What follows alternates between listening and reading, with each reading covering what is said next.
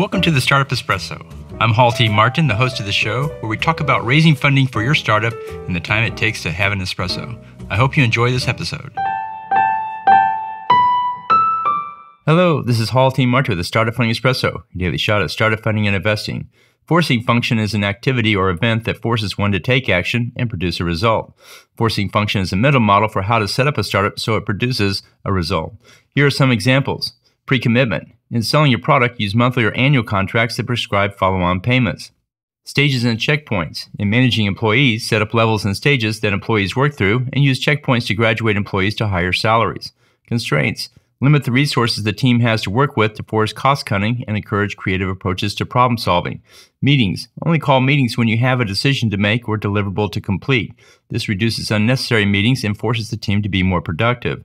Online calls. Schedule calls with prospects to be only 15 minutes long. This forces the prospect and the salesperson to make the most of their time.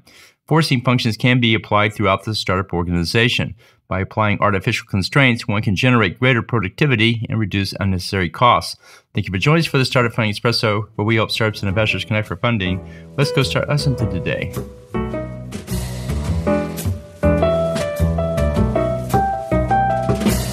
Hall T. Martin is the director of Investor Connect, which is a 501c3 nonprofit dedicated to the education of investors for early-stage funding. All opinions expressed by Hall and podcast guests are solely their own opinions and do not reflect the opinion of Investor Connect.